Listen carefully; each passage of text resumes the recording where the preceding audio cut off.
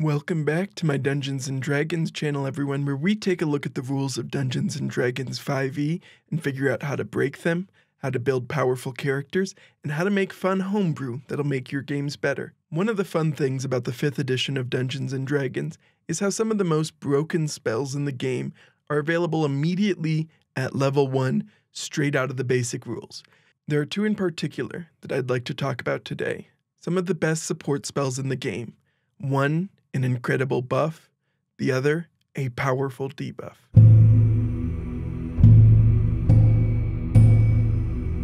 Bane is a first level enchantment spell that targets up to 3 characters who you can see, and if they fail their charisma saving throws, then for every attack and saving throw they make, they need to roll a d4 and subtract that result from their d20 roll, making it harder for them to hit and to save. The spell is available to bards, clerics, Oath of Vengeance paladins, and undead patron warlocks. It is, in my humble opinion, the very best debuff in the entire game. Let's say you're a low-level party, fighting a group of 3 goblins. Basic goblins have a +4 to hit. This means against an AC of 10 for your party, the goblins have a likelihood of hitting you of 75%.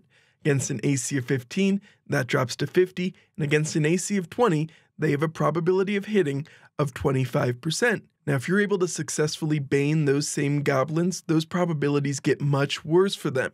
Against an AC of 10, they only have a 62.5% chance of hitting. AC of 15, the likelihood is only 37.5, and against an AC of 20, they only have a 12.5% chance.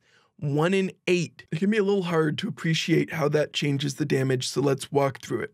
We're going to ignore critical damage because that's the same whether you cast Bane or not, because no matter what, a nat 20 always hits at my table, and I'm pretty sure rules is written. Goblins get 1 attack per turn, and both their scimitar and their shortbow do the same 1d6 plus 2 damage. This will do an average damage of 5.5. So against an AC 10 enemy without Bane, they're expected to do 4.1 points per round, but if baned, this drops to 3.4. This gets more noticeable the higher the AC they're trying to hit. Against AC 15, they start at only 2.75 and it drops all the way to 2 with Bane. Against an AC 20, they start at just 1.4 and it drops in half to 0.7 if they're baned. Plus, remember you are potentially affecting 3 enemies, so these numbers are potentially 3 times as high in terms of damage you are preventing your party from taking. Now let's take this to a more extreme point, taking a look at a much more intimidating enemy. The Pit Fiend is one of my favorite devils, and I should be clear, it's going to be a challenging one for you to bane, because they have a +7 on their charisma save. Though for the Pit Fiend, that is their second lowest save, with only intelligence being lower. The Pit Fiend gets 4 attacks, all are +14 to hit. There's some additional poison damage for the bite attack that we're going to mostly ignore, but to summarize, the bite attack does an expected 22 points of piercing damage, plus the poison, the claw does 17 points of slashing, the mace does 15 points of bludgeoning, plus 21 points of fire, and the tail does 24 points of bludgeoning. Against an AC 10 enemy, well, the Pit Fiend will kill the enemy. If you have an AC of 10, you should not be fighting a Pit Fiend. You should be running as fast as you possibly can. More seriously, this is an example of a case where Bane does not help. Assuming you play with natural ones as an automatic miss, then without Bane, there is a 95% chance of the Pit Fiend hitting, and with Bane, there is still a 95% chance of the Pit Fiend hitting. Beyond that, we do start to see a little bit of a difference. At AC 15 without Bane, there is still that same 95% chance of the Pit Fiend hitting. But with Bane, it drops to 87.5%. Some of their attacks are now going to miss. At AC 20 without Bane, there is a 75% chance of the Pit Fiend hitting. But with Bane, it drops to 62.5%. If we add in an AC 25 option, which is uncommon but possible, especially with Shield, then without Bane, we start at a 50% chance of hitting, and with Bane, it drops to 37.5. So yeah, if your party is around AC 10, you should all run away from the Pit Fiend as fast as possible. Casting Bane is not worth your time. You should use that action to dash away as fast as you can because you need to get the fuck out of there. your party is around AC 15, it may matter. The drop is somewhat small, but it can matter for damage. The 1-round damage against AC 15 without Bane comes to 94 points. With Bane, this drops to 87 points. Is it worth casting it for 7-point reduction? Probably not, but you also potentially get to Bane 2 other enemies on the field, helping reduce that damage as well.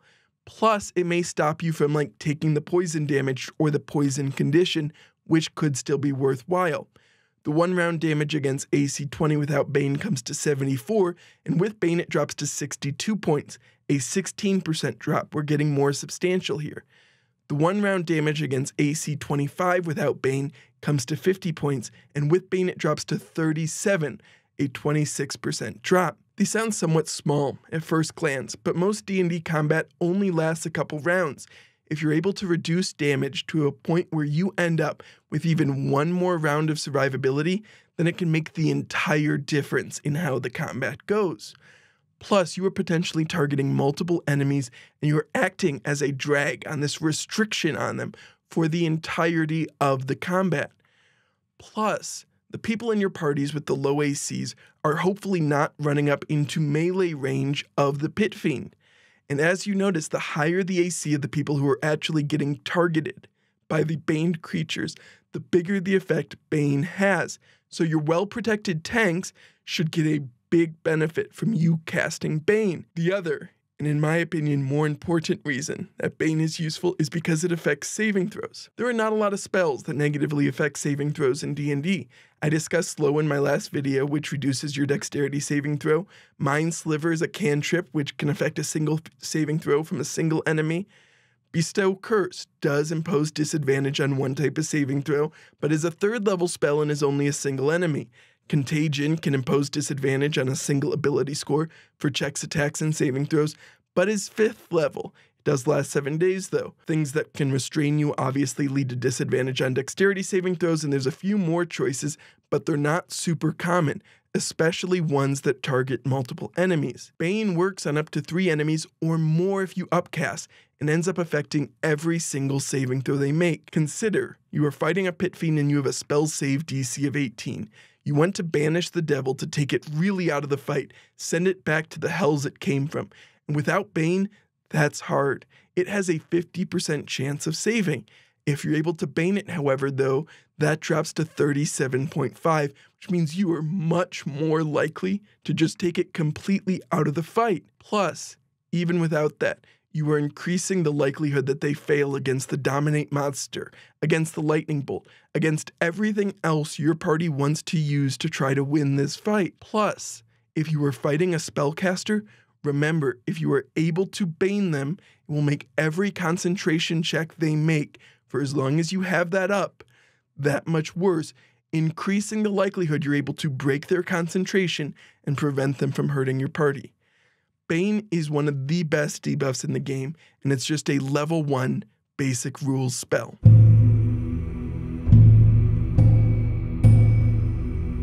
Bless is the anti-Bane. It's a 1st level enchantment spell that allows you to target up to 3 creatures, and they all get to add a d4 to any attack or saving throw. If you upcast this spell, then you're able to target 1 additional creature for each spell level. It's available for clerics and paladins, and is my single favorite buff in all of 5e. In the main campaign I'm a player in right now, my character is an Artificer 15, Paladin 3, Wizard 1, and their first round is often burning one of my 2 5th level spell slots so I can bless 7 of the 8 players in our party. I only get 2 of those per day, and I'm often using both of them to cast Bless. It makes that big of a difference. Plus, I almost always bless myself, which means that I get the extra d4 on all my concentration checks to keep the spell up for everyone else. So often, our whole party, or very nearly our whole party, is running into these combats with an extra d4 on every single attack and every single saving throw. Let's imagine you're a pretty low-level character and you have a +5 to hit. To hit someone with a 10 AC, you start with a 75% chance, but if you're blessed, suddenly it's 87.5%. Against an enemy with a 15 AC, you start at 50%, you add Bless, it jumps to 62.5%. To hit someone with a 20 AC, you start with a paltry 25% chance, but Bless brings that up by 50% to 37.5%. Even more important, you are more likely to survive that banishment, that hold person, that charm effect, and anything else that requires a saving throw, which is just about anything else. This extra boost makes a huge difference in combat. Both Bless and Bane are incredibly powerful spells. But why are these so powerful?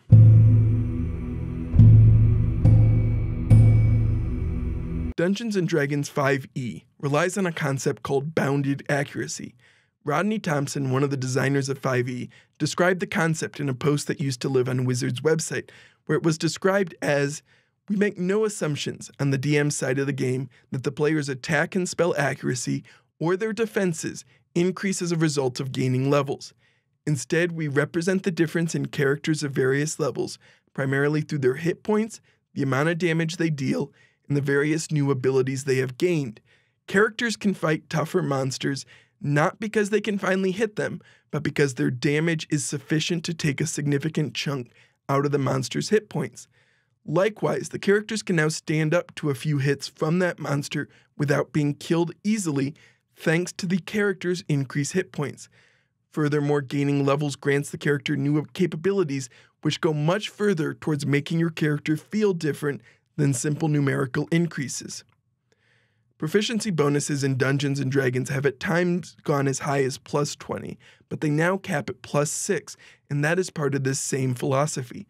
A level 1 character is pretty close to as good at hitting something as a level 10 character, and that's foundational to how 5e is supposed to work.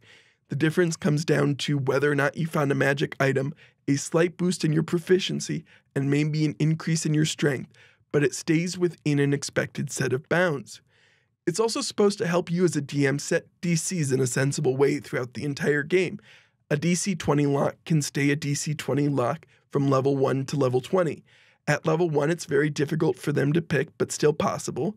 And by level 20, it's vastly easier to pick, in part because of the proficiency bonus, but also in part because characters have picked up reliable talent, expertise, and other things that make it easier. At no point was it really impossible, though, and it never becomes guaranteed until you get the class features like reliable talent and expertise that effectively make it guaranteed. This helps illustrate why Bless and Bane are such powerful spells. 5e stripped out many of the modifiers in the game in the hopes of simplifying it. Bless and Bane end up so powerful because they do still modify die rolls, and they modify so many important die rolls. This is also the same reason that Guidance is one of the most powerful cantrips in the game, but that's something we'll leave for a future video. Thank you all for tuning in. If you enjoyed this, make sure to check out my last video about spells I think wizards should take before they take Fireball, and make sure to hit that subscribe button.